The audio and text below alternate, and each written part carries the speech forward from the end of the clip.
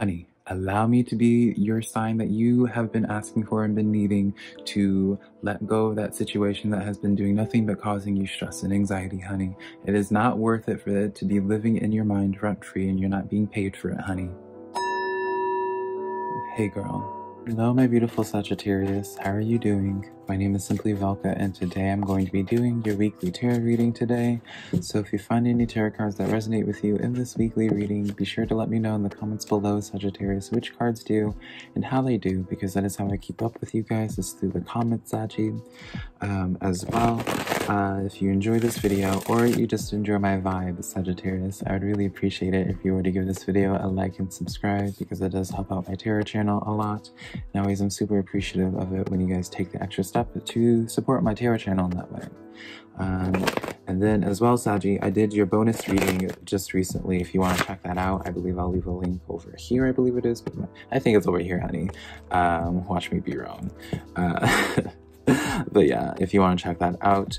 But when it comes to receiving any of my readings, Sagittarius, be sure to rely on your intuition, because put it in perspective, I'm just a man reading some tarot cards to you. You know your situation better than I ever possibly could, so take the tarot cards that resonate and leave what doesn't, because I'm not going to be offended by it whatsoever, Sagittarius. I believe these cards here are just here to give you some food for thought, a perspective for you to consider, but never making the decision in your life, because it is your life to live and not mine, and not these tarot cards. So all that being said, finally, Sagittarius, let's get into your reading this week. I pulled some cards for you, by the way, which obviously you guys saw, just so I could get an idea of y'all, like what it is y'all are going through right now. And so I pulled the Ace of Air for you, or the Ace of Swords. I have the Page of Fire, or the Page of Wands for you. And we have, I don't have my glasses on. We have the Two of Air, or the Two of Swords for you, Saggy. And then we have the Moon card. The Moon. I said that so country for a moment. The Moon card, Archangel Haniel, number 18, equaling to 9 for numerology. Sagittarius, also, if you're open to working with archangels, depending on your belief system, but it's none of my business what you do or practice. If you're open to Archangel Haniel, I don't even know if I'm pronouncing their name properly, is open to working with you. There's a calling there, right? There's definitely something you can do. So give me a moment, Sagittarius, as I figure out how these cards want to be placed. Very interesting. I can't quite immediately gauge like where you guys are at in the sense of actually, I take that back. All right, we have these cards now. So we're going to start out with your Two of Air, Sagittarius, or your Two of Swords. This card says being unable or unwilling to make a decision, a stalemate, and pretending there isn't a problem with the situation. Though I would suspect for most of you Sagittarius is you acknowledge that there's a problem with something, but you just don't know how to really go about doing it, I feel. Or more so, like you don't want to like let something go is something that I'm feeling and getting as well, Sagittarius. When it comes to the Two of Swords, it's kind of like being at a crossroads with something, Sagittarius. So I don't know, it's kind of needing to make a hard choice. You have to make a hard choice with something. And it's kind of familiar to one of the other readings. I can't remember. This is probably a little bit ago, Sagittarius. I don't know if this is like reoccurring for you, some of you guys, because maybe this is a choice you haven't made since last time I identified this, Sagittarius, but there's like some type of hard choice that you know yourself that you need to make, being at this crossroads, but it's hard for you to make just because it's like what it means when you take this one path, and like you have to like, that means your path no longer is going to be with, you know, certain individuals or being in certain environments, right? You're going into something completely new, right? So it's a little bit harder to make that decision, because it's not just like, it's not so black and white just looking at the results of things, because you have to think about the casualties, if we'll call it that, right? But here's the thing, I put quotations on casualties because it's like, unless the actions that you're taking, Sagittarius, are like directly impacting people, if it's more so just a case of where it's like you no longer are going to be going to the same workplace, right? Maybe you got a job offer working in working in a different state, right, or a different city, and but for you to leave that, for you to take up that job offer, you would have to leave your old coworkers behind. You would have to leave your friends behind. You know, it's not personal at that point. You kind of have to, at some point, Sagittarius, make the decision for yourself, because that's how you're going to grow in life, right? And you kind of like, it's only seen as like, I don't know, I feel like there's like this sense, Sagittarius, you have to kind of remind yourself that things are not so personal. You doing things just that's in your best interest, even if it's going to make other people's lives harder. I know this is so reminiscent of an old reading for you, Sagittarius, just because, you know, like maybe you always were present and there for other people, Sagittarius, and now like you have to kind of keep some of that energy for yourself. Just because you're no longer as readily available, Sagittarius, that doesn't mean, and like those people are suffering because they no longer have direct access to you, doesn't mean anything, right? That doesn't mean you're a bad person because of it. Your card fell, Saggy. What card is this? Ugh, almost got it. There we go. The Star card, yeah. I'm shuffling some extra cards for you, Saggy, just so I could get a little bit more detail on this Two of Swords, or this Two of Air for you. And so, Eight of Cups. Now, Saggy, right? This is the Moon card following you too in this reading, because this is going to be your next card as well. You're really being pushed into going down this path that's unknown to you, unfamiliar, right? You're leaving these cups behind, right? That is the Eight of Cups.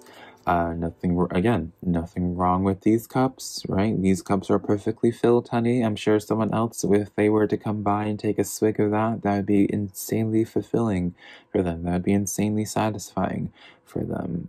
But it's not for you, Sagittarius, and that's the problem for you in your life. And so, because it's not for you, that means you have to go out and find something that is more fulfilling for you, right? You have to sometimes be willing to walk away from certain things with, you know, and be at peace with acknowledging that nothing could be wrong with either side of things. No one has to be at fault. Nothing has to be at fault. It's just more so like two things just not clicking, right? You don't, when you try to put two puzzle pieces together, right, in a 1,000-piece puzzle, if you try to put two pieces together and they don't fit, do you just throw away the whole puzzle and say, well, it's not going to work? It's like, you know, it's like, oh, this puzzle's awful. Like, or do you blame yourself being like, oh, I don't know how to put a puzzle together. I don't know how to put two pieces together. It's like, no, right? It's kind of like when you solve a puzzle, it's trial and error. And I feel like you kind of need to remind yourself of that, Sagittarius, is where it's just like some pieces, you're not gonna, like, you're gonna pick them up, you're gonna try to put them together, it ain't gonna fit, and that's okay. We have the Star card, because you make these choices. You have to just, make those choices that get you closer to your star. The Star card is like your wish coming true, the things that you've always desired for yourself, for yourself to accomplish, for yourself to have, Sagittarius. You have to just start taking steps towards that, because it feels like, I can't help but feel like a lot of the actions that you've been taking and feeding energy into for a while, Sagittarius, I can't help but feel like it's none of it is, I don't want to say none of it, but like a lot of it, you could have been quicker, I guess. You could have progressed a lot quicker down your path and get quicker to your star in other ways. But because you were trying to make other things work, you were trying to bring other situations and things, people along with you on your path, right? That was draining of itself, so you couldn't fully, excuse me, you couldn't fully invest your energies into making some ground and some leeway towards your star. And then we have the Magician card, right?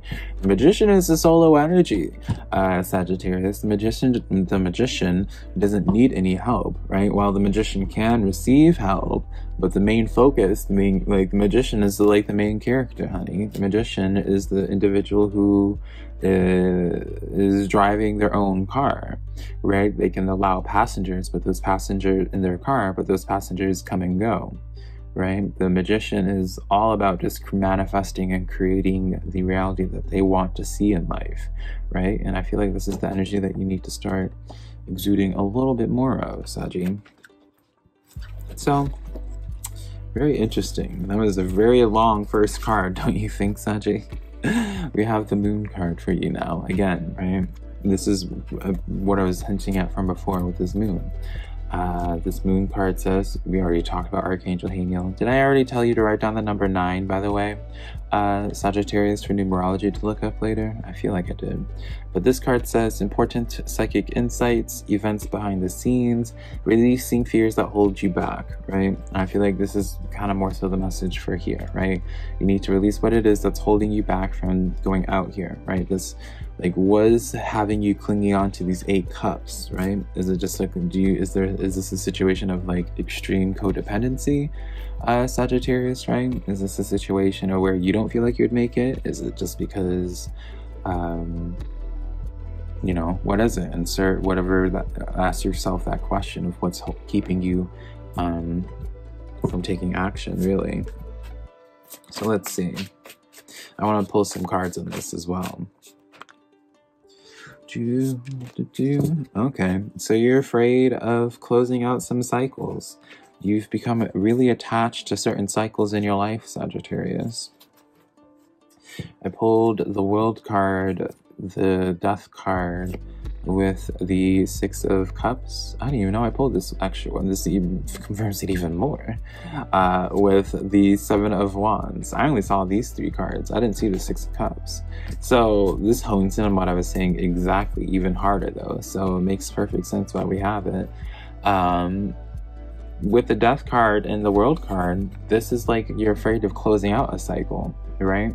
This is something where it's like you can't imagine, like you've had something part of your life for such a long time, and you can't imagine not being without it, right? You can't imagine continuing like a cycle, like continuing this cycle, like continuing your life, really, without this aspect, without this person, without the situation, like without something being part of your story. It's almost like you thought some attribute of your story, some side, if we're going to consider you, Sagittarius, the main character of your life, which you are, some side character, something that was meant to be just like a side quest or something, you know.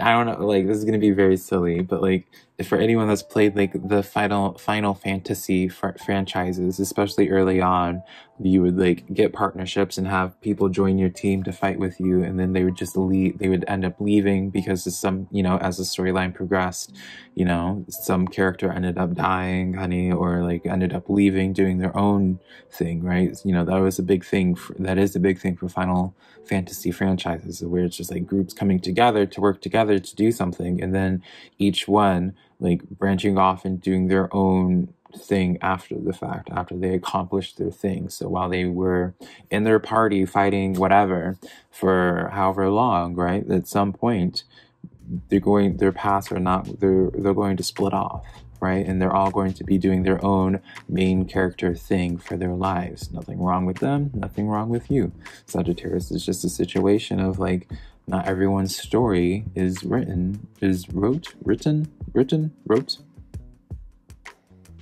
They're not written the same way. I don't know why that sounds like not the right word to say, but you get the point, hopefully, Sagittarius. But yeah, this is definitely something that you've had in your life for quite some time.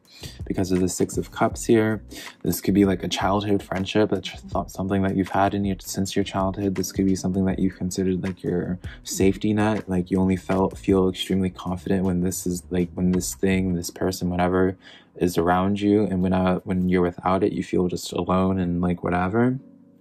Yeah, it's almost just like this fear, almost, Sagittarius, of just going out on your own, right? Of like leaving the nest that you created to make your own, to make a different nest, almost.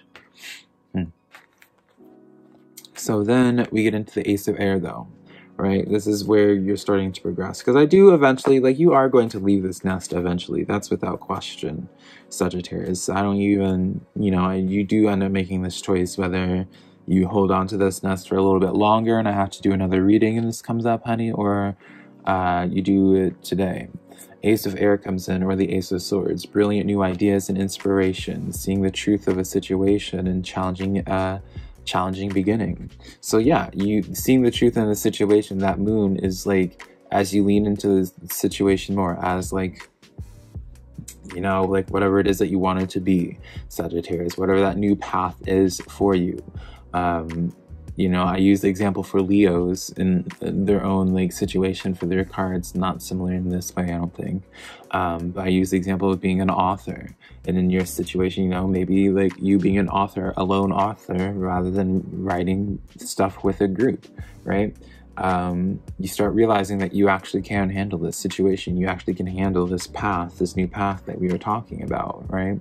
So you don't regret it at all. And, you know, you might even ask the question, I mean, outside of like a challenging beginning, like the wording in this all talks about new energy as well, Sagittarius, but Page of Fire as well comes in. This is Page of Fire, or the Page of Wands is my card of a fresh start. This card says news of an exciting new endeavor, use your originality and ingenuity. So yeah, both of these cards is where it's just like the ideas are ramping up in your head. Like you're realizing once you take those first scary steps, you realize like how not bad it actually is, and then you start taking a couple more. And you start taking more and more and more, and it's a progressive thing for you, Sagittarius. And it's one of those things I kind of have to tell you, where it's like you're not going to feel comfortable entirely in this situation until like you start immersing yourself in the situation, right? You're not going to know your capabilities and if you could handle something and how you're going to handle something or any of that, or what your future is really going to look like until you start taking those steps to into this path, right? And once you are in there, you start feeling really happy, and you know that you're there. It's very much so like you know, like those scenes in movies, and maybe some of you guys can just relate personally on some personal level, where just like when someone's like first day of school, initially they're super scared, they build up to it, they're crying, they're sad, they don't want to go, they don't want to leave the house, and then you drop them off and you leave and you watch them from afar and you realize like how quickly they snap into feeling comfortable in this new area, realizing that they actually can like be in this area, they can play and like what have you. It's like the same realization that I get for you, Sagittarius, where it's just like it sounds super scary, you're worried that you're not going to make any friends and new friends, or like you're able to even sustain yourself, or whatever your storyline is, whatever it is that you tell yourself to justify why it is you haven't done taking this path, made the decision quite yet, Sagittarius. You quickly realize that no, you actually can make some friends, Sagittarius. No, things actually can work out really nicely for you. You actually can even handle this, Sagittarius, right? See if there's any more cards that need to be pulled. I actually don't feel like I need to pull any more cards from there, Sagittarius, to be honest. So let's just pull a couple of Moon Oracle cards before I close out this reading for you. But beautiful reading, Sagittarius. Actually, y'all's probably is my favorite reading, just from like the messages that came through. But I pulled 2 moon cards for you. We have the full moon in Cancer, a personal issue reaches a resolution. So yeah, all your cards keep on speaking in such a way, Sagittarius, of where it's like you overcome this, like you go through this. You know, this is not a situation of like telling you how to get out of something. It's like, no, you're getting out of this. And this is where, you know, yeah, conclusions within reach. Full moon and eclipse, conclusions within reach, a personal issue reaches resolution. Honey, 2 moon cards telling you like the issues that you're dealing with they're so close to being fixed. Can we just take a moment and appreciate that? Those moon cards coming in that way, I never had that happen. I love that. Yeah, Sagittarius, that is the reading that I have for you. Good luck so much with how this path continues for you. Let me know what decision you end up making and what it is that you end up doing, Saggy. I do weekly readings for all the zodiac signs as well. So if you have a friend that's into tarot, be sure to send them my videos and maybe they'll find a tarot message that resonates with them. Be sure to give this video a like and subscribe, and comment below which cards resonated with you, if any did, Sagittarius as well, and I'll connect with you sometime in the near future, hopefully. Until then, I love you so much. Bye.